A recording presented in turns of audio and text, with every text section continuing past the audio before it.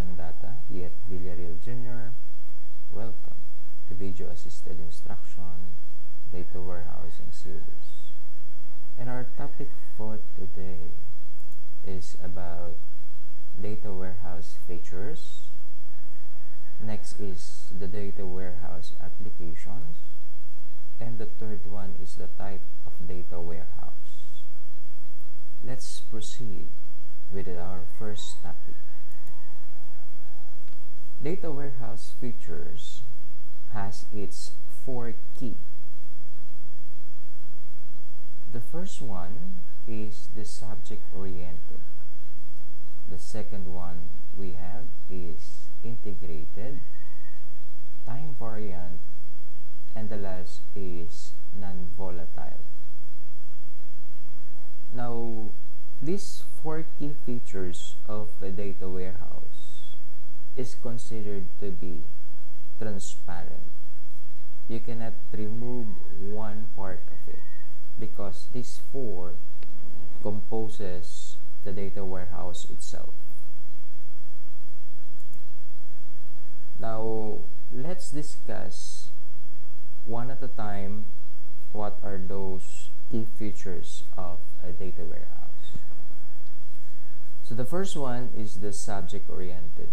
A subject oriented, which is considered a data warehouse because it provides information around a subject rather than the organization's ongoing operations.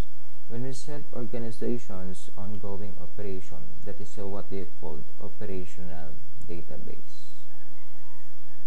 Now, these subjects can be product, customers, suppliers, sales, revenue, etc.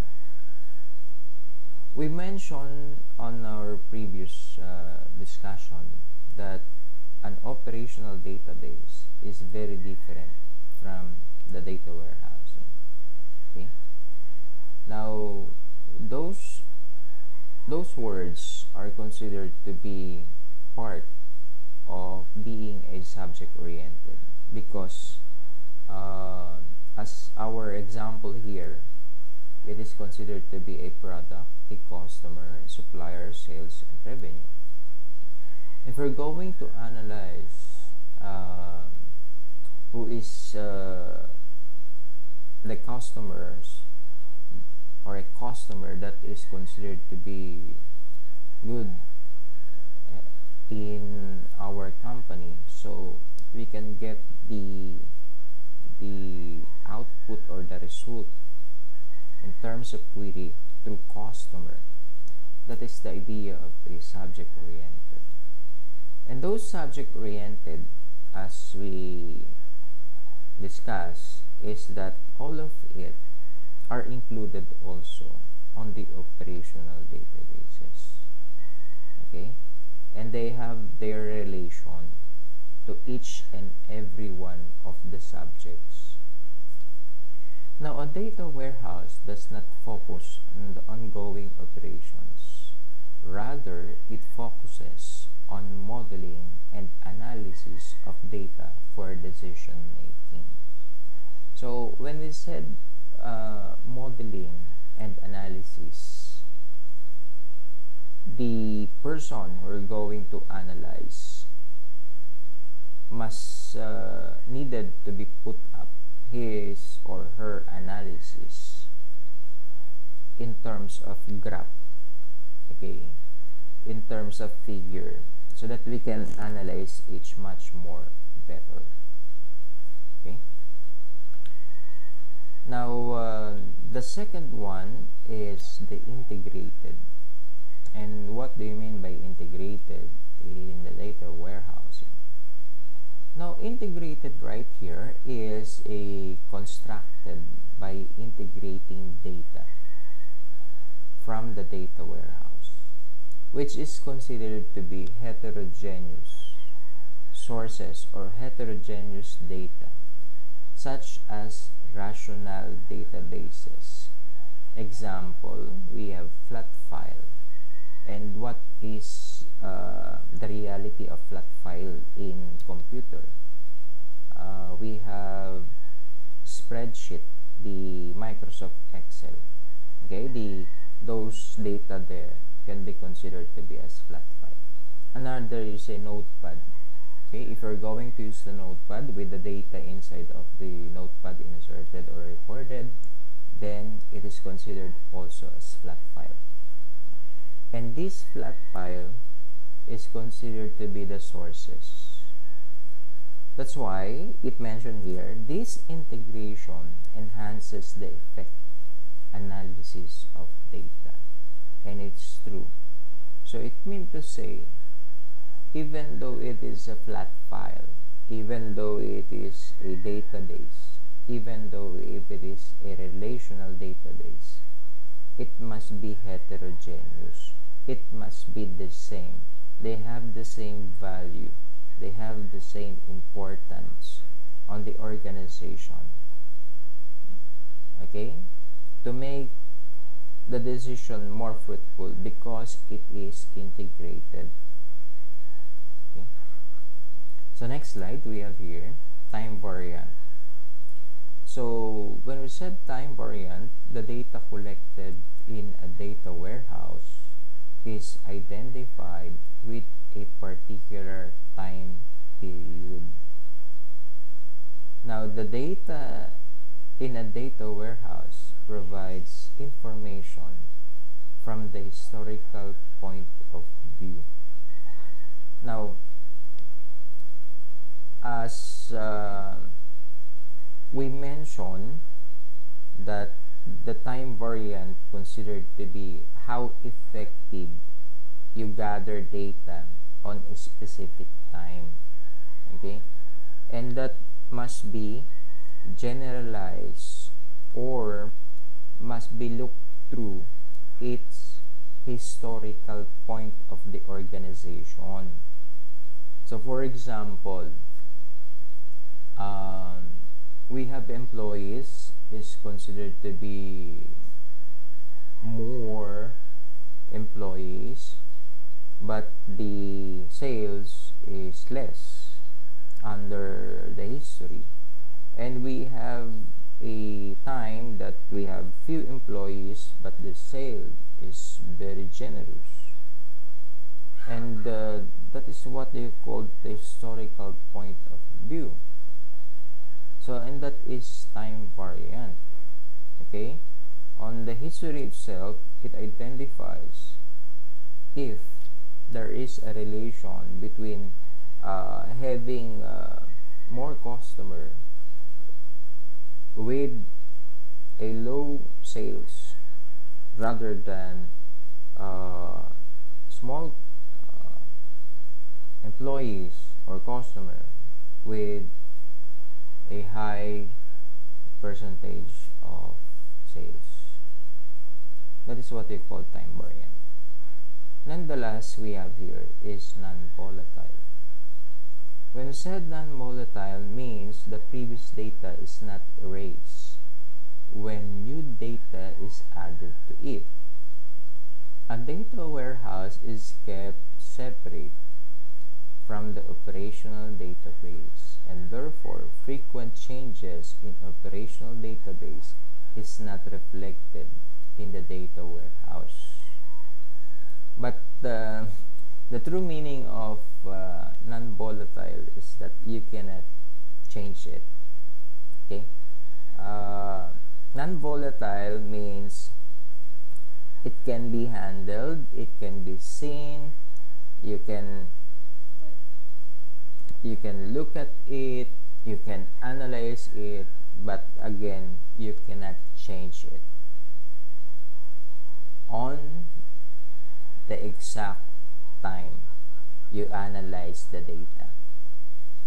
But if there is what you call deletion, addition, so deletion and addition, again I mentioned about this, it is what you call update.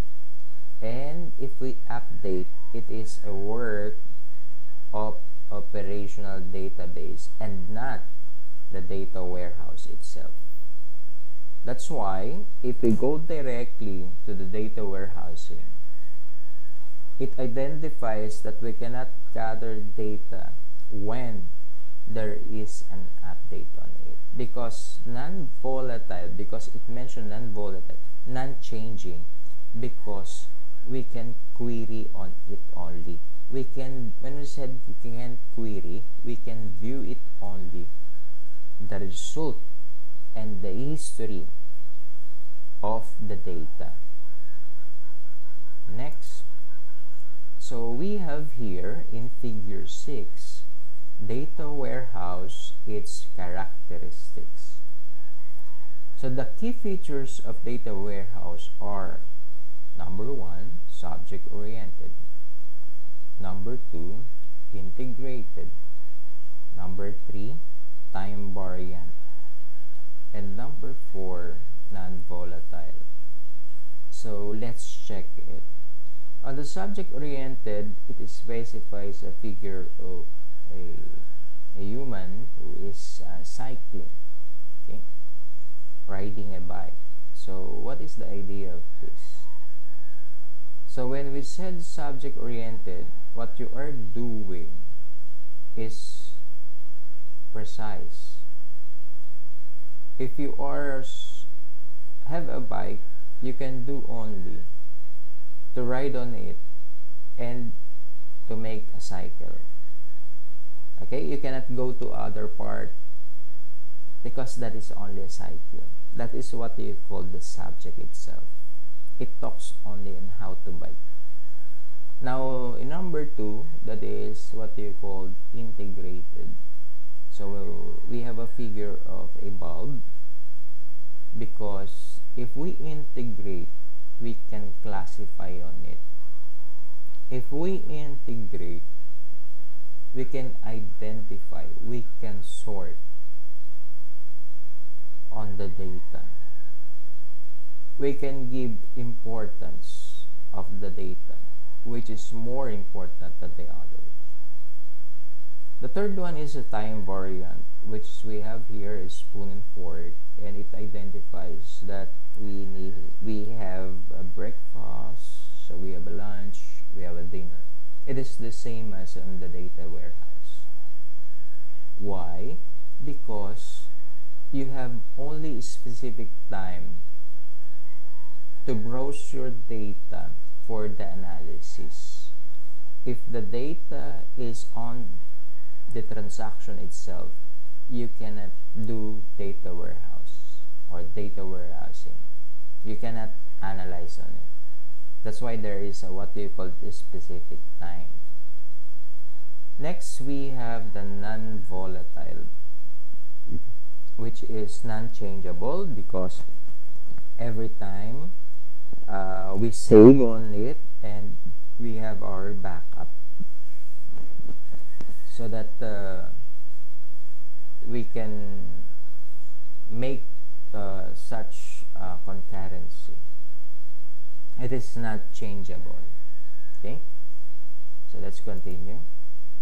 So note, a data warehouse does not require transaction processing, recovery, and concurrency control, because it is physically stored and separate from the operational database. Yes, because that is the time you need to analyze the data. But there is a what do you call processing, recovery, concurrency under update. And this update cannot be done on a data warehouse. It can be done operationally and physically, okay, in a database. So the next topic we are finished already with the data warehouse features, and we have 4. Next is the data warehouse application. Where are we going to use the data warehouse? How do we need to apply on it? So let's proceed. Data warehouse application. As discussed before, a data warehouse helps business executives to organize, analyze, and use their data for decision making. So, if we're going to discuss decision, we have three ways. The first one is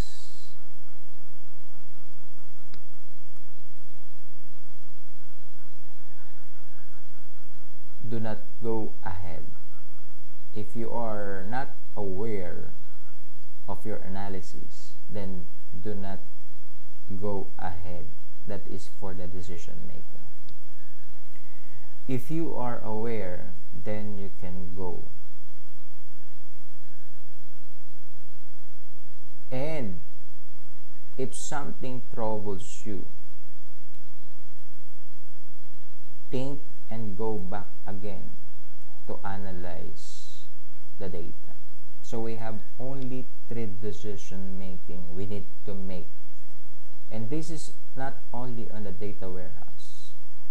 This is considered to be in life, in personal decision, in other decision, because it is been studied already. Okay? It is also used in a research that we need to have only three decisions to make. You can go ahead, do not go ahead, think again, and go back to analyze the problem and its solution. Okay? So hoping there is what they call addition for your idea. Just in case if it is not been mentioned on other subjects that you encountered. Next, we have a data warehouse serves as a sole part of a plan. Execute, assess, closed loop feedback system for the enterprise management. Plan, execute, assess. Sorry. So, and that is what you call a closed loop. So this is what you call the sole part. So it is important part of the data warehouse. So if we're going to analyze a closed loop of what it is, closed loop is something like the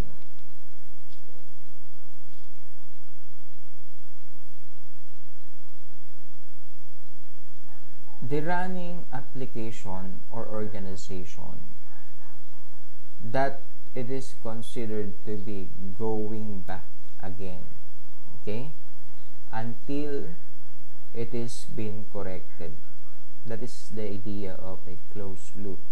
Okay, so under the cycle, if on the part 1 or level 1 you encountered error, you encountered problem, you cannot decide, then you can have your closed loop or the plan, execute, assess. Okay, under level 1 you can go back again. There's a what you call feedback, because there are series of cycle that at the end of the last part the feedback has been connected. But in closed loop, every level has its feedback, so you can go back. Okay, you can plan again, you can execute again, and you can assess. But there is a what you call advantage and disadvantage of that. The disadvantage of that is that you need plenty of time, okay, in a closed loop rather than on the last end feedback, so you have a lesser time. So since it is a company, so I suggest it should be closed loop. Why? Because every day there is a transaction, and every transaction there is a what they call a result. It could be possibly a failure, but it could be a possible a good output. So let's have an example. just to identify, plan, execute, assess, which is considered to be a closed loop. In a bank or something like remittance organization or agency, if they have they are short, okay, the person inside of that are short, then they are going to pay for that. So if you don't want to pay, and if you don't want to have a short in terms of money, then you need to have a closed loop. Every time there is a changes, for example, another part of the remittance employee goes in, you need to plan, execute, and assess. You need to count the money before going in and going out, and that is what you call the closed loop. That is a feedback because you don't want to pay for the deficit of the transaction. Now, data warehouses are widely used in the following fields. Number 1, financial services. Number 2, banking services. Number 3, consumer goods. Number 4, retail sectors. Number 5, controlled manufacturing. So that's why there are many parts, and this is considered to be crucial. Why? Because almost human right now have its financial status, have its banking status. They go for the consumer because they need to consume. Retail because they order, okay? And control manufacturing because those manufacturer needs to summarize, update, identify how many is their product and how many is considered to be sell. That is the idea. Next. So we are finished now with the data warehouse feature, data warehouse application. Now let's go now to the last topic, types of data warehouse. So data warehouse has 3 types, and we have on the following below. The first one is the information processing. The second one is the analytical processing. The third one is the data mining. So there's what you call information, analytical, data mining. The information analytical having a connected word of processing. When we said processing, it is an action. Okay? So here we have figure 7 identifies types of data warehouse application. So where is data mining? You can look at here under users. Where is analysis? Okay, we have here under user. Okay, so that is the idea. Now reporting also is right here because this is the 3: analytical, reporting, and mining.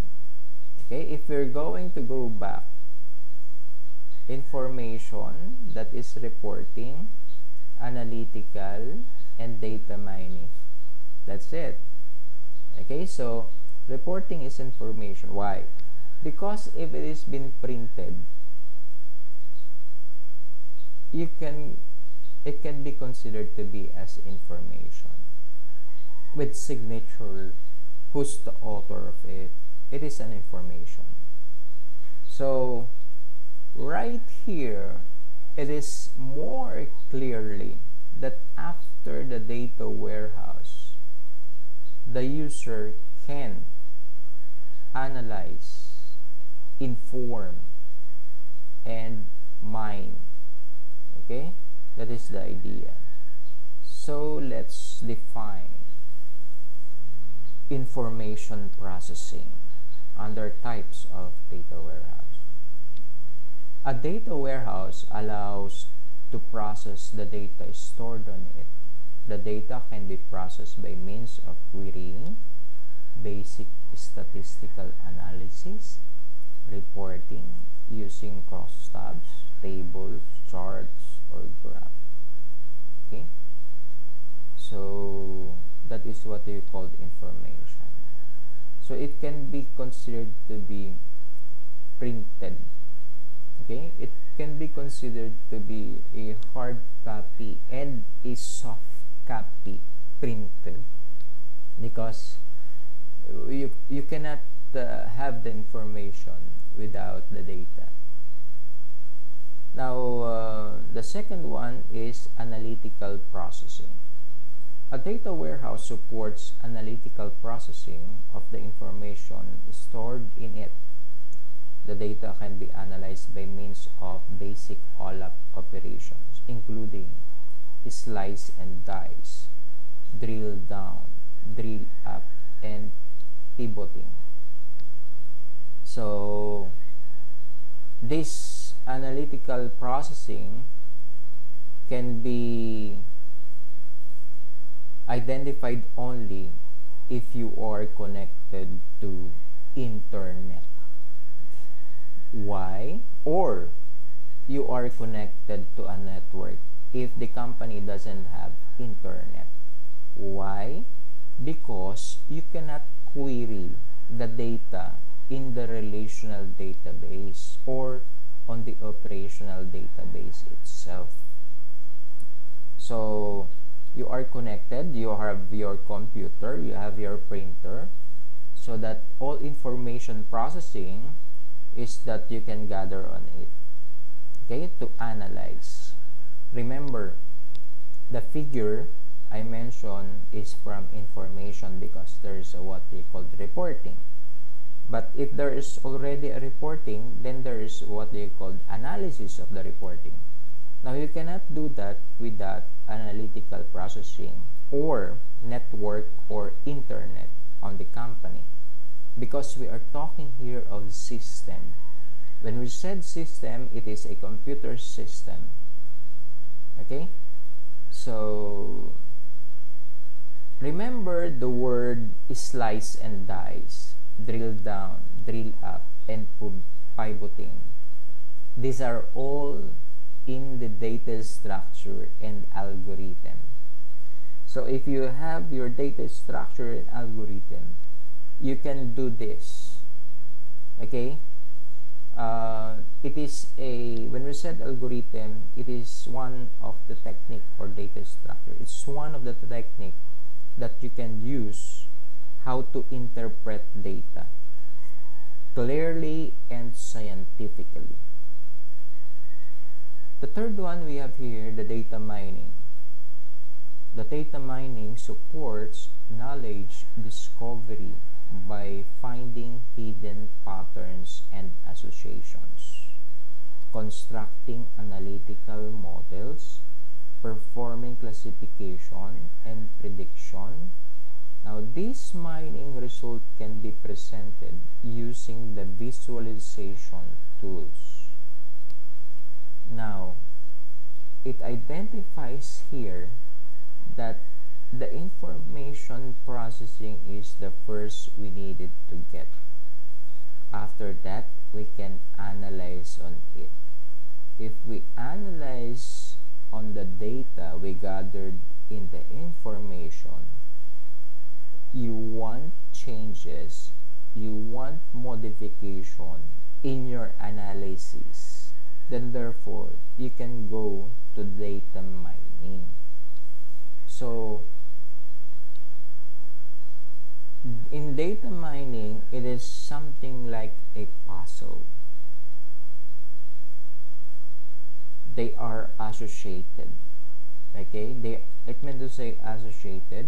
You can go to the right, you can go to the left, you can go to the something like top. You can analyze. Now, there's what you call models we have in data mining. So we can also sort, we can index.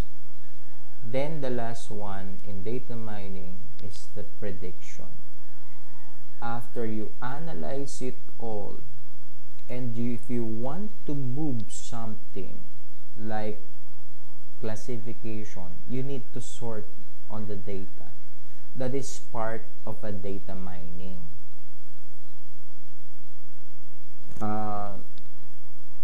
You enumerate the importance of data under its subject.